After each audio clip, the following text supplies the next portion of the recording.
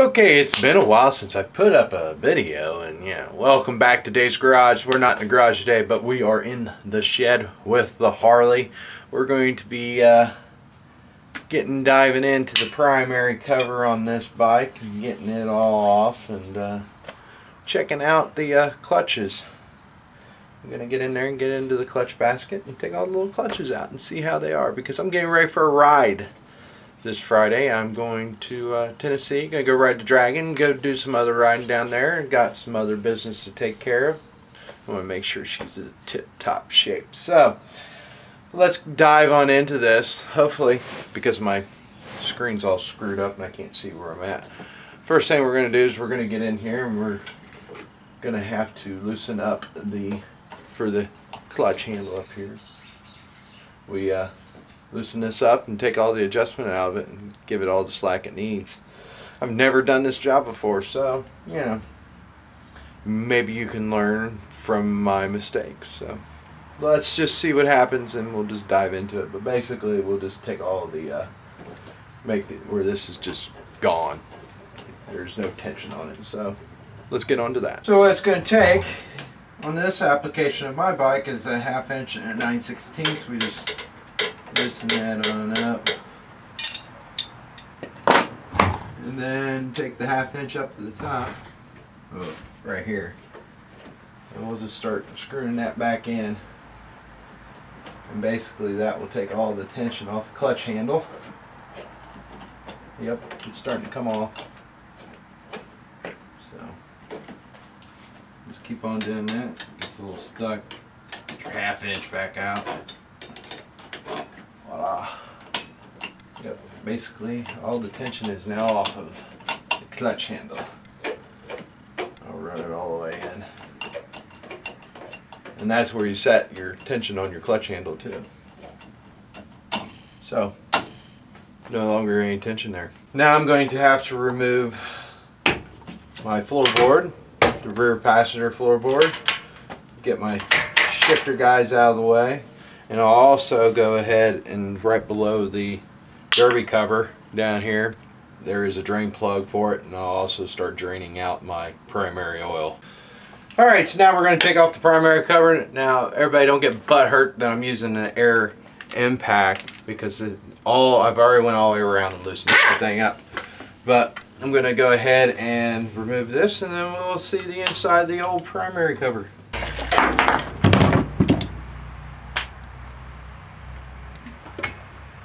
There we go. The primary cover is now off.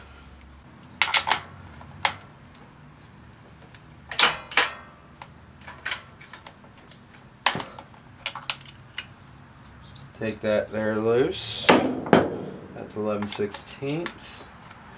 Back out this. This is for additional clutch adjustment. Now the next thing, if I remember right, you need to have a good set of snap ring pliers.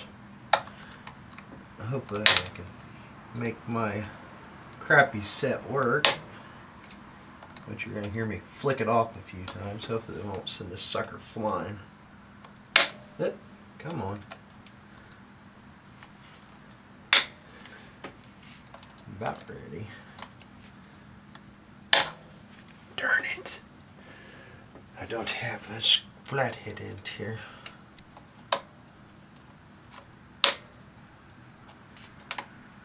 As the one guy would say, this conical. Been having some shifting issues with this bike. And I'm hoping, because the bike's got like 70,000 miles on it. Oh, here they are. And I'm willing to bet number one issue is that we still have the original clutch pack set in this, which we're going to get ready to find out if we do or not. soon as I can find everything I need, because it's going to be like a 7/16.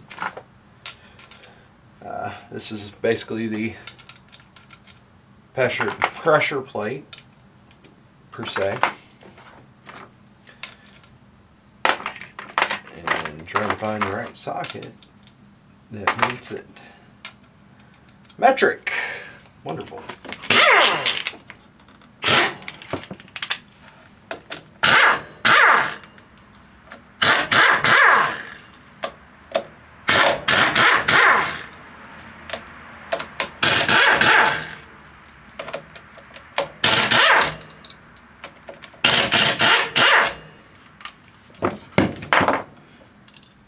Go.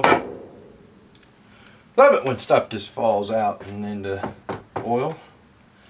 So we got that doodad, those doodads.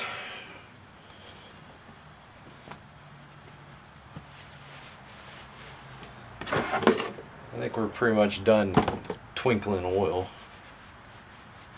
So now we're getting into where we want to be. Because here comes most of the clutches. Right here. Ugh. Been sitting on my knees too long.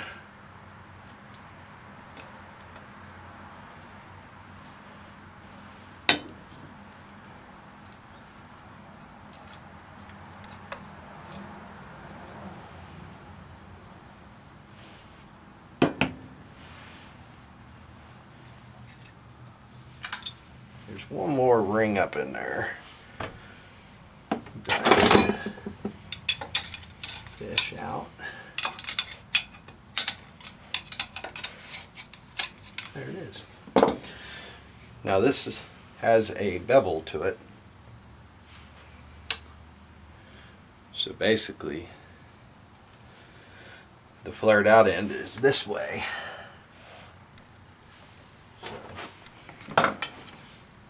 Now I'm just going to kind of go through and look at all my clutch faces.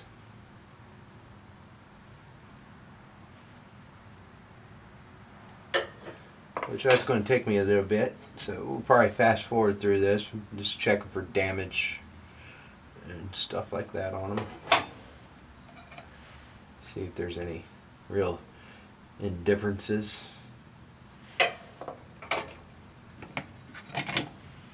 But making sure we're still keeping everything in the same order that we took it out in.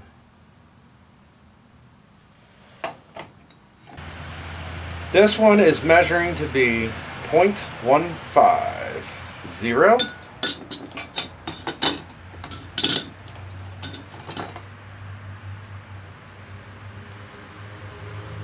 The same.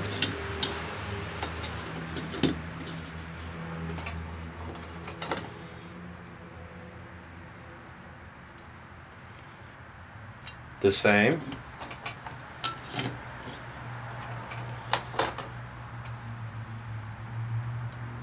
The same.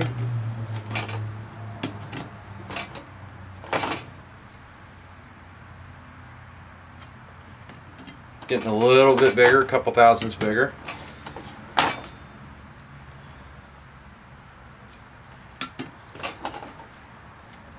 Just measure a couple of these for shits.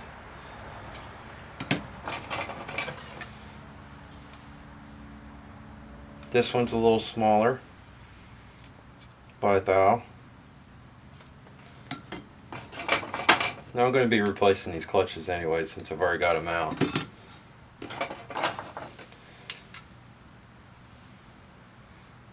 That's 2,000 smaller.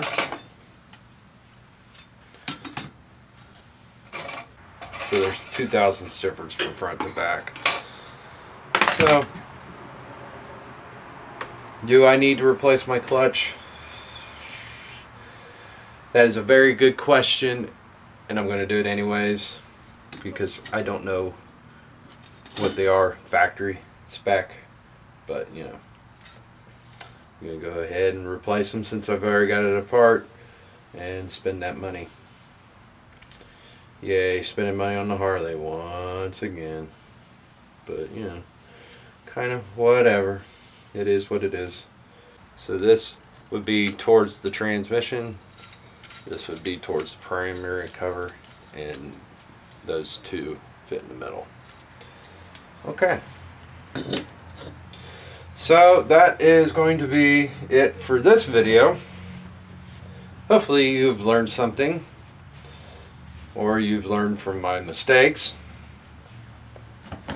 So I'm going to wrap it up right here, and hopefully tomorrow I'll be able to get the new clutch packs, and we can start putting this thing together, because we're going to Tennessee and we're going to have a good time, and hopefully we'll have good shifting. I've had good shifting before. I don't know if this is a clutch problem. I felt it in my clutch handle, but it's when I take off in first gear, it feels like a slip in transmission, and I can feel the slip right in the clutch handle. So that made me want to inspect and check this out, and then finally just go ahead and replace it, since, you know, there is, yep, 70,006 miles on this bike, because she got overhauled on the other side, the motor, with new cam plate, cams, lifters, the bearings to the back end of the cams, and new oil pump. So gotta keep her going. She's paid off, so, and I love to ride, and just need to get this thing fixed. So like always, comment, rate, subscribe, and we will catch you on the flip side and all that good stuff. And so I will catch you on the next video. Hopefully it'll be coming out really soon, before Friday, because that's when I'm going to be leaving. And hopefully, parts wise, this won't cost too god awful much. So, because the only thing I'm going to need is primary oil, the clutch pack, and I'm going to replace the seal on the primary cover. I could probably reuse the one I got, but, you know, that's probably a bad idea. So later on.